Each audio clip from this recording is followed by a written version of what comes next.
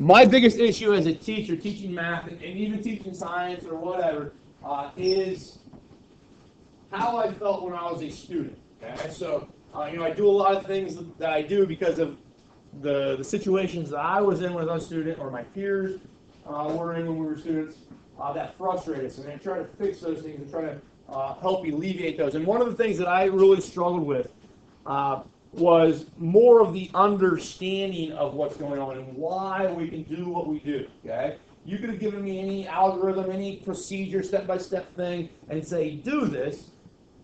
Give me the steps, and I can do it. Okay, and I can repeat them over and over and over again, not a problem. Do the algebra, not a problem. But my issue was the why. Okay, I really, really, really hate giving you guys a relationship and saying this relationship always works. Just take my word for it, and we'll move on. Okay, I want you to understand why it works. Okay, so I like the proof part of things in this course because I think that allows you, if you are a person that ever gets confused about what to do, you can always kind of maybe unravel the issue by thinking about, well, why does something work? Okay, and then if you understand why it's working, then maybe you can understand what to do. And it also allows us to do a lot of things beyond this class in a lot easier fashion if we understand why. Okay, so we're gonna talk about some more proportions today, but I want you to see where they come from.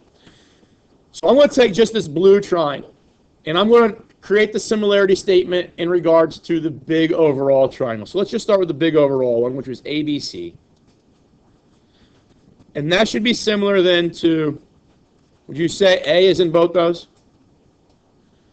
B was the right angle up here, so I got to write D next here. And then we're going to finish at B, correct? So those two triangles should be similar. And from that, we gain three ratios. And they should equate to one another. So this is all, stuff we've been doing. We should be able to say AB compares to AD. We should be able to say BC compares to DB. And we should be able to finish off saying AC compares to AB. Okay?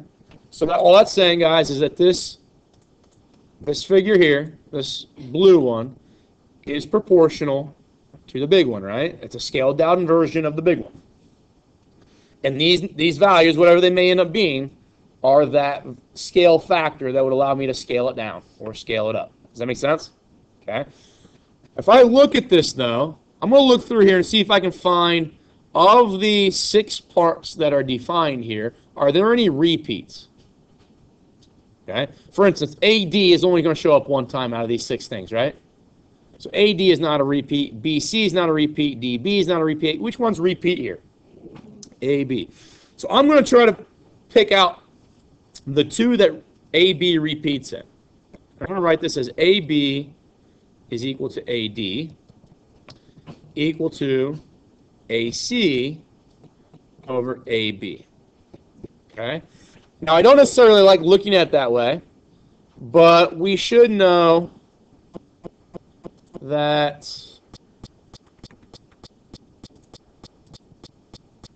if this is an equation, every equation can be read left to right or right to left, correct? So can I read that? Does that say the same thing? What do you notice now about where AB is in both those things? It's in the means location, right? And we said when those means are the same thing, we call them geometric means, right? Does that make sense to everybody? Okay. Now let's go back up and let's actually look at what AB is. What would this distance AB be called for the overall right triangle? It's a leg, okay? The sides that make up the right angle for a right triangle are referred to as legs, okay? So again, we're looking, I'm asking that question in regards to just that triangle. The yellow one would be a leg for it, right? Okay? So I'm just going to erase this instead of saying AB. I'm just going to write the word leg. And then right here, I'll write the word leg. Okay? Now, what's AC for this overall triangle? The hypotenuse. Okay? So I'm going to get rid of AC. I'm going to write hypotenuse. Okay? Now, the remaining part, and I need this to do that. Okay?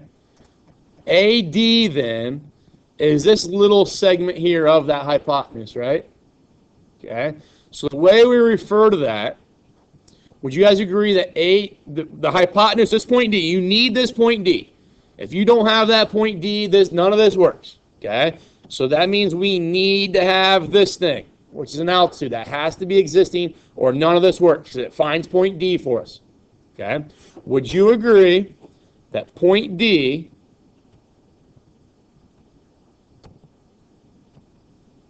come on. Point D breaks up your hypotenuse into two parts. Right?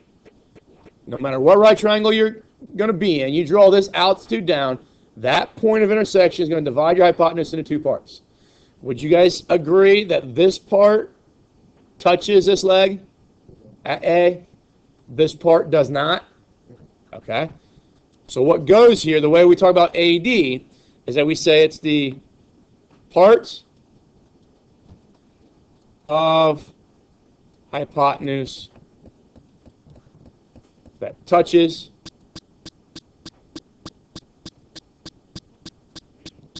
said leg or used leg or whatever you want to say. It's the leg that we put in the proportion already. That denominator on the right is a part of that hypotenuse that is touching that leg. Okay? And that then is a relationship, that proportion that we just have there, that is a relation that exists in every single right triangle when you draw the altitude to its hypotenuse. Okay? Now, here's what I want you to understand. We have to have this altitude. Okay? If we don't have that altitude, let's say that I have that drawn in like that, where it's not perpendicular. Okay? My hopes are that you realize that in angle, one of those A's was the right angles, right? Well, now in those two smaller triangles, do I have any right angles? No. So I don't have that A, that second A from angle existing. Meaning which then I don't have the other A existing as well. Okay? So in that situation, I've only got maybe one angle congruent to one angle. I need ultimately three. Okay? Does that make sense? So it's got to be perpendicular so that we have those second set of angles being congruent. All right? So this is how questions kind of vary as we move on through the course. They might give you a picture like this. And people are going to try to do what we're doing right now. Well, this picture does not meet, this criteria right here. Okay? And actually for today's stuff, it's very similar. It's that criteria. When the altitude is drawn to the hypotenuse of a right triangle, you have to have that first. Okay? This is just kind of being maybe a little bit more deliberate than what I just showed you on that last graphic, but this is going to provide you the two ratios that we go through. The corollary for that process of why we do this is saying that we take each leg, so obviously AD is a leg, right? So we take each leg and it becomes a geometric mean. So we put AD there and AD there. So each leg is the geometric mean between the hypotenuse. So now I gotta go find what the hypotenuse is. So the hypotenuse for us would be that distance there, correct? So put the hypotenuse right there. And then the last part is the part of the hypotenuse that is adjacent to or touching the red leg that we used. So what part of this hypotenuse is touching the red leg? AB, right? So AB needs to go there. Okay. The other part of the hypotenuse, okay, it's the segment addition postulate, guys. The other part of the hypotenuse would be that green one, right? Well, does that green one ever touch this red segment? No. Okay. It's the blue one that touches the red one. Okay. Now I've got two ratios here. I got not ratio, two proportions here, because how many legs does every right triangle have? Every right triangle has two legs, right? So let's look at this leg here. So that leg is the geometric mean. So it goes there and there. Between the hypotenuse, which again, there's your hypotenuse, right? AC. Now, what part of the hypotenuse is touching the red leg now? BC, right? So BC needs to go there.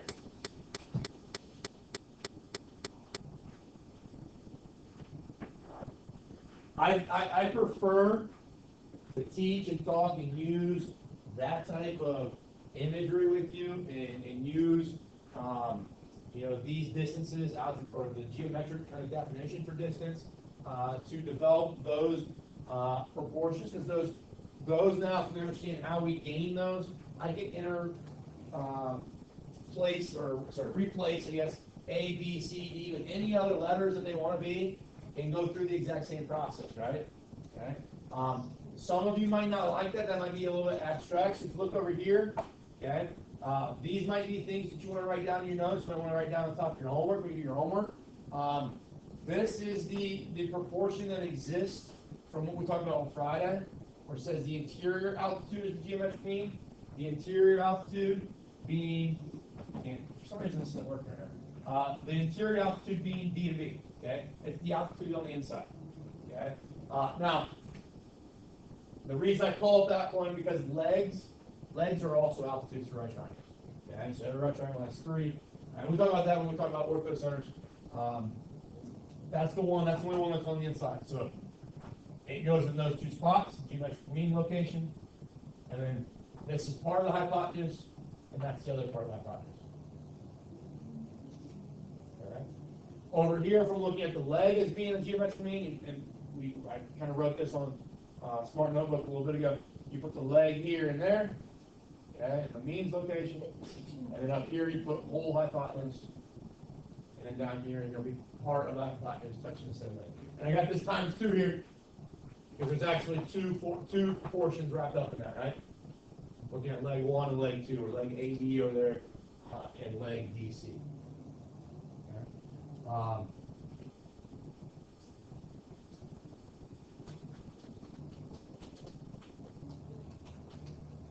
A lot of times we mentioned this earlier. I said, by definition, an altitude is any segment that goes from a vertex perpendicular to the opposite side, right? And DB we're seeing does that. D is the vertex perpendicular to this opposite side AC. But doesn't this line here, starting at A, moving to D, doesn't that start at a vertex, go perpendicular to the opposite side? Okay, so AD, or your leg, is also an altitude. So if we think about it, every time we've got 3 proportions here, every single proportion in the geometric means location are altitudes. All right? Whether you call those altitude legs or not is ultimately up to you. Okay. Is this okay? You will have on the end of course exam a reference sheet, okay, which I think is, to be perfectly honest with you, I think reference sheets are bogus. I think they're silly and dumb to have because it forces people to say, oh, I don't need to learn this. I'm going to have something to look at. Well, what happens with reference sheets is that there might be 15, 20 facts on there. You might actually use 2 of them, but then where are all the other facts coming from that I needed to be able to progress through the test with, right? They're not all on there. I've never seen these relationships on reference sheets, but I have seen these relationships being asked on end of course exams when the OGT used to exist as well on there. It is a question that test creators like to incorporate. Okay?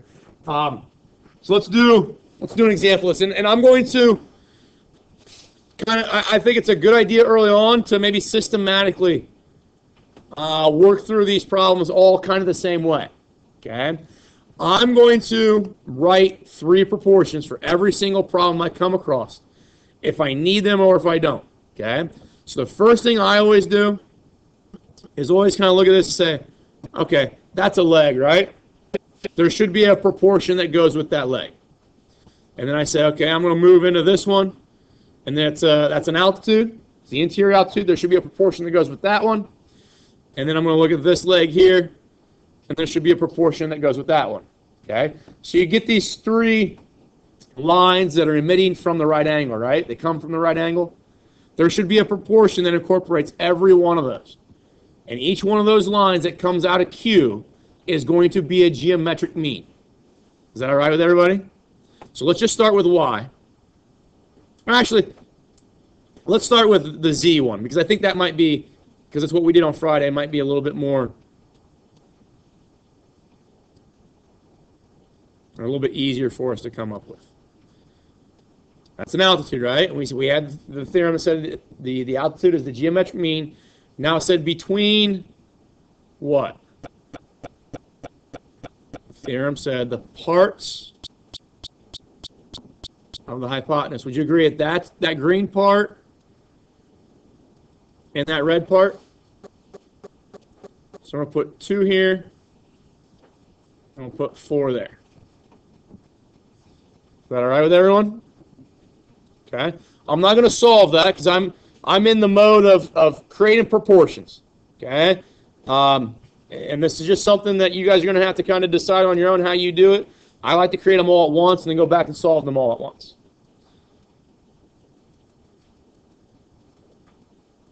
Is that a leg? Okay, so a leg is a geometric mean. So it goes there and it goes there. Now try to follow this pattern because it's, and I like to color on top of them, and I follow the same kind of coloring pattern all the time. I colored the leg. Now I'm going to go color the hypotenuse. So what would that length be? 6. So I put that there. It's the geometric mean between the hypotenuse and then the part of the hypotenuse that's touching the black leg, which would be 2. Okay. Is that all right with everybody? So now we're trying to follow that same kind of coloring pattern with the other leg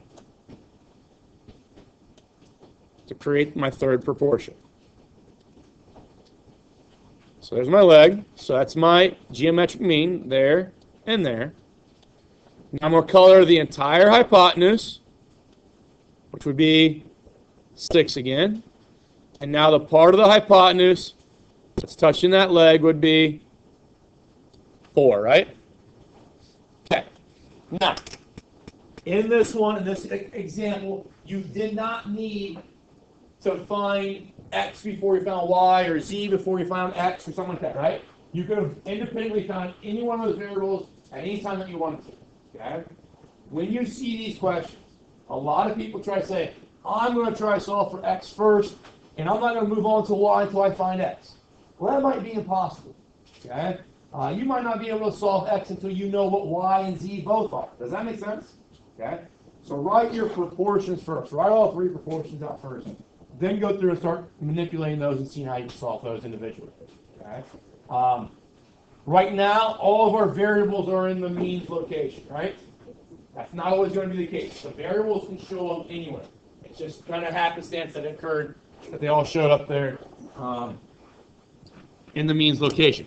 So, Jalen, because you hate radicals so much, let's evaluate these. What's 2 times 4? 8. So then Z is going to be square root of 8, right? Is everybody okay with that? All right, type that in, you're wrong. Okay? Because we have to simplify. So we're looking for the greatest perfect square that divides 8 and provides an integer. So it's 4. Okay? But the trick that I use Okay? And if you use this, what you're doing, logically it's not that hard, but it's like a graduate level concept that you deal with in graduate school and college. Okay? You're looking for factors of 8. Okay? So factors of 8, we're looking for integers, right? Like 1 and 8, 2 and 4. Does that make sense? Okay? I want to produce something bigger than 1 because 8 divided by 8 is 1, right? Whatever I put under there, I can divide by itself and get 1. I'm not really interested in 1. It's trivial. Okay? So I'm looking for the next integer. What's the next integer after 1? 2. What can I divide 8 by so I can get 2? 4. What if that 8 was a 12? What would I divide by to get 2? 6, right? So when I'm looking for perfect squares, biggest perfect squares, I only need to look for the ones that are less than half of that number. So what is, or less than or equal to? So we take that 8 divided by 2, right? And I get 4. Does 4 divide 8 evenly? Yeah, right? 4 works, and when I divide 8 by 4, it gives me this 2, right? So there are my two factors for 8, developing one of them so it's a perfect square. What's the square root of 2, or 4? 2. So we now just simplified that as 2 raised to 2. Let's do this one real quick. Y squared equals 12, right? Y would be root 12. What's half of 12? 6. So what perfect square is less than 6 that divides 12 evenly? 4, right? And it gives you 3 back when you do that. So you get root 4, root 3. What's square root of 4? 2. Okay? We'll continue working with that stuff. There is an assignment in Math Excel for tonight's work.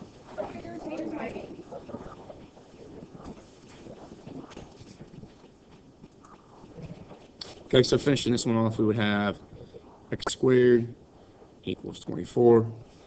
Square root would be root 24. So now numbers that are less than 12 that are perfect squares that might divide this. First one, they're obviously 4 and 9 are my only options. 4 does that. So it gives me root 4. 24 divided by 4 would give me 6. So those are my, if I multiply those together, it gives me back to 24. Square root of 4 is 2. Root 6. 6 is simplified. 6 is as far as it'll go because half of 6 would be 3. And the only perfect square less than 3 is 1. And that's trivial. Okay? 1 will always divide that. No matter what that 6 is. Something to kind of be thoughtful of as we go on to these questions. So hopefully maybe when you get to your homework, if you're using this, you can,